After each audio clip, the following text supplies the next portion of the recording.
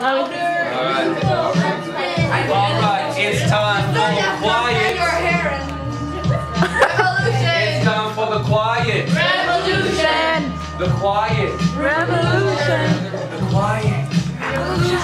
Now that's right, today we're going to see how people in the 60s in Quebec, they decided to get more rights. That's right, they even had a riot protesting against the Queen and the federal scene. Yes, y'all know what I mean. Today we are seeing for the last time the quiet revolution. Yes, we got the facts, we got events. You got to see how they were going through violence with the FLQ. That's what they decided to do to get what? Quiet revolution. Well, not exactly. The solution they thought was terrorism, so then they could have separatism. Please, will you please be quiet? I'm trying to talk about the quiet revolution. That's right, yes. Talk about this. Check it out. The chronology. That is where you talk about time. Yes. For example, Expo 67. When did it happen? 67. That was very easy. But you know, you're gonna show me how there was an economic decline in the 70s. That's where the oil went expensive. And so we almost went broke. So that's one example. Here is another nice sample.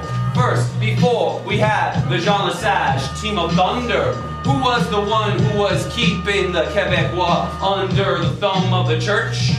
Which premier? Can you tell me right here? Kind of like DJ Premier. Who is it? Every single one before him?